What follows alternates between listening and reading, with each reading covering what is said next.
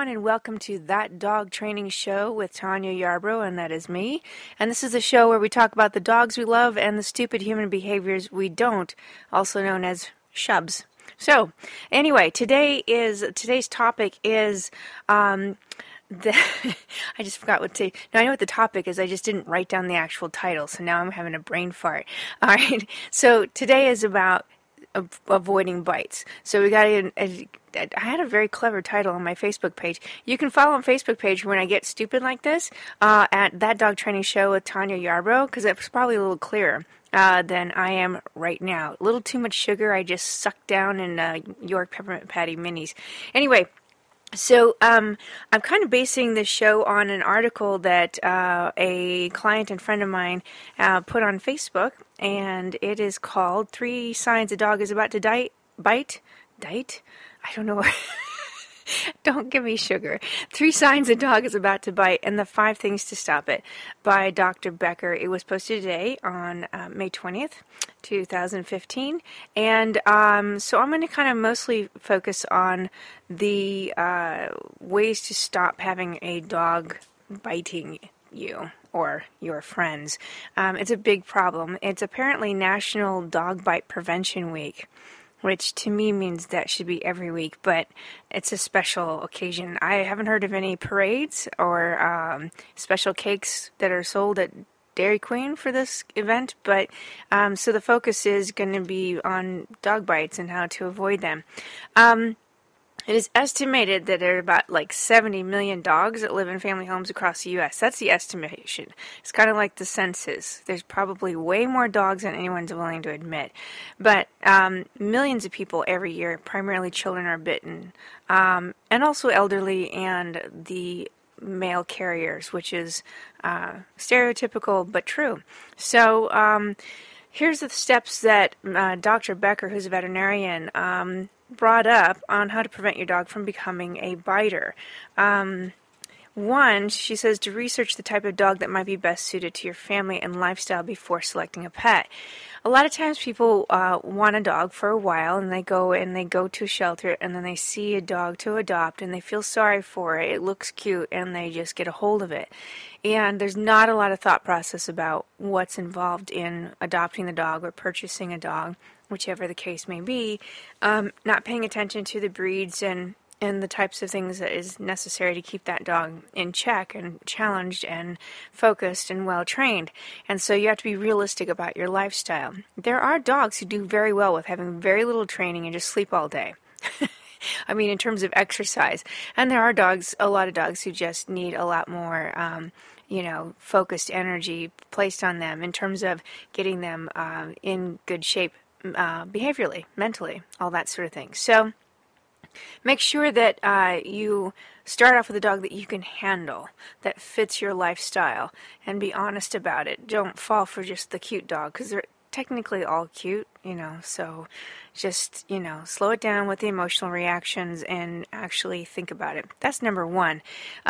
Number 2, ensure that your dog is well socialized and trained to respond consistently to basic obedience commands like sit, stay, no, and come.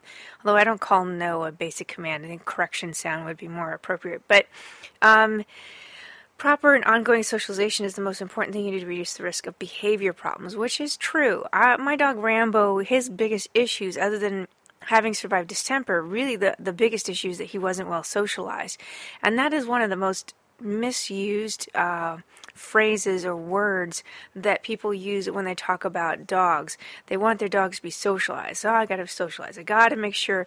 In fact, I've had people, get all persnickety and angry and all that crap because I won't let them have their dog come into my dog's space while he's on the leash. You got to have him socialized, blah, blah, blah. They'll quote Cesar Millan, which I know they're misquoting him, so I'm not going to fault Cesar Millan. They're just a-holes. So they just think that socialization is about dogs just tackling each other every time they see a dog, which is complete bullshit and completely the opposite effect of what we want. That actually teaches dogs to be more aggressive. So I went back and I kind of researched what Dr. Becker had to say about what socialization is for your puppy. Now, I'm going to start talking about what she says about puppies. Puppies are a little different than adult dogs. Small little puppies who aren't old enough to go out on a leash yet socialize differently than dogs who are now being leash trained. So for those of you who think it's all one and the same, your 8-year-old dog is not a puppy, not mentally, so you don't socialize them in the same freaking way you do a little puppy like I do Yonkers right now. And she's about to turn 14 weeks, so she's getting all growed up and stuff, so there's a higher expectation coming up real fast, i.e. leash walking. So let's go into socialization, because that's the number 2 way to prevent your dog from becoming a biter. Socialization, it means, this is her definition, and I totally agree with her, socialization means exposing your puppy, she's talking about puppies, to as many new people, animals, environments, and other stimuli as possible without overwhelming your puppy. Now that actually applies to adult dogs too, to a great degree, but you have to be more careful because adult dogs have already learned to be fearful of things, so it's much easier to overwhelm an adult dog in a lot of ways. So if they haven't been socialized properly, it's a lot harder to socialize an adult dog or an older dog. So let's get this down to the nuts and bolts. Socialization means exposing your dog to as many new people, animals, environments, and other stimuli as possible without overwhelming.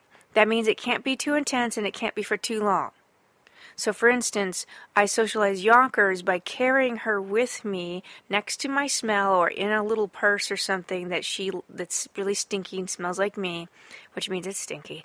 And while I'm walking the other dogs down the street, so she gets used to the noises of the city and she gets used to air brakes, and she gets used to the smell of grass with pee on it without touching it. She gets used to cars whizzing by, bicycles, all that stuff. So she's actually really brave for a little puppy because I've taken her to a lot of little trips where she's not fully exposed to the dangers of things, but she can smell things and hear things and see things, and she has the comfort of my smell and all that sort of stuff. So that's what they're talking about. When it comes to adult dogs on leash, you have to be even more careful about overstimulating, which means getting them too excited, or overwhelming them, which means getting them too afraid with stimulus as they're not ready, because they have a much stronger reaction to fight or flight than puppies do. So overstimulating even a young puppy can result in excessive fear, withdrawal, or avoidance behavior. So this is something that, Rambo never got the chance because he was always in a cage. He didn't get exposed to normal sounds in a kitchen. Like just putting dishes in a sink freaked him out. He actually pissed on himself and ran away. So you have to kind of understand what socialization is. Well-socialized dogs do not mean that they are ready to party every time they see a dog. That is completely wrong.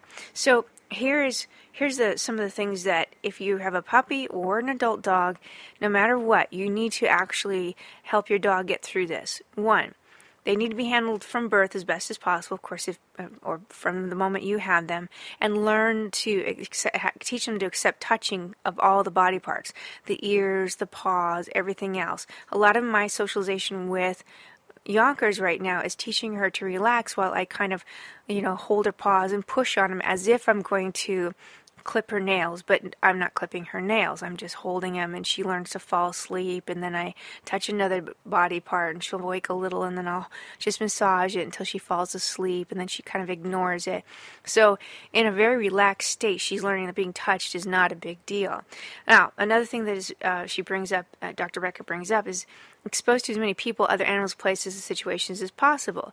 In other words, you want to include people in uniform. You want to include people of different ethnicities. You want to include people from with different loudness and pitches in their tones and languages, and as much as possible. Other animals, like in my case, I have cats in the house. I also have other dogs in the house. Places, not just the pet store, but also what does it sound like to walk down the street with her, she comes with me to training classes, that sort of thing. So she gets in the car a lot to go on car rides and, that sort of thing. So all those things are really, really important for her to feel comfortable. I want to eventually travel with Yonkers and be able to take her to seminars across the country that I will be speaking at. So I need her to be comfortable with airplane sounds, hello, and being comfortable being in the crate and all that sort of thing. So be aware of that kind of socialization.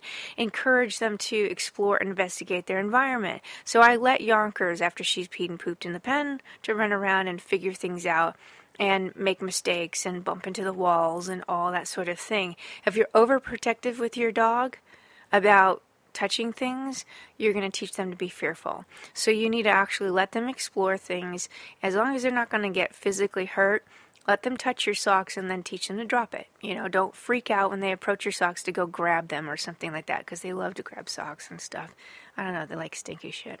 So then when it comes to you also with your puppy or your dog, allow them to experience a variety of toys and games, surfaces, and other stimuli.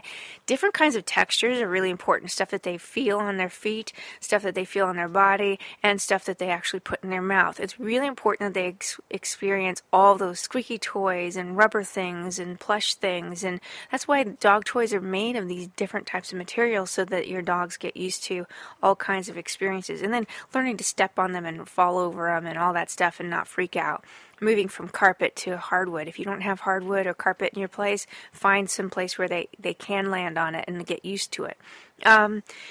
Also, bring along in car rides into new environments. So one thing I did with Rambo was he was afraid of people and got a little aggressive with people. I could go, one of the few restaurants I can go to is In-N-Out. So I would go to In-N-Out and I decided to roll down the window. You take the order when when you're in line, and he'd growl at them and I'd correct him, and then immediately I would always order him a doggy burger and share some fries with him. So every time I was like, okay, let's go do this, let's go do that, here we go, now we've got these fries. So each time he experienced this, he realized he was getting a burger and some fries out of the deal, and he started relaxing, and now he enjoys seeing someone come up to the window who wants to take my order, which is more comfortable for him actually than if we were just walking down the street and somebody wanted to meet him. So there's ways to socialize your dog to these experiences. If you're overly protective of them in new environments, then they learn to be fearful and they never get the experience that they need. It's also a nice challenge. I found that when I have a crazy little puppy who needs to be knocked out, all I have to do is carry her in her purse and walk the dogs, and she is wiped out just from watching all the street traffic and everything. And then I get a good 4 hours to get stuff done without chasing her around. So socialization is not tackling with other dogs. It's about desensitizing in a lot of ways the experience of just the human world. So remember to expose them to different sights and sounds and smells of your daily life. Get them used to. I even had Yonkers in my little purse while I was washing dishes and cooking, and she was tired, but she didn't want to go to bed and sleep, so she kind of fell asleep watching me do all this stuff. So she saw what I was doing when I was, dropping stuff in the sink and that sort of stuff, and now she's not afraid of those things. So make sure that you've got, a full understanding of what socialization means, and really, really listen, i.e. pay attention to what your dog is telling you when it comes to their fear reactions, or when they feel like they're overwhelmed, or it seems like they are doing great and all of a sudden they're kind of shutting down or getting snippy. That means that they're overtired. So you need to end it pretty soon in terms of the stimulation. So be really, really gentle and careful, but not overprotective. That really causes a lot of problems for dogs that I end up having to help owners with. And dogs who become anxious at a very young age is really hard. I mean, years of work to undo that. So that was number 2, right? Number 1, pick the right kind of dog for you. Number 2, you want to make sure that your dog is well socialized. This is all to prevent your dog from becoming a biter, an a-hole, a fearful little a-hole. All right, number 3, provide your dog with plenty of opportunities to exercise. And let me explain this for you, because this is also a big misnomer, misunderstanding.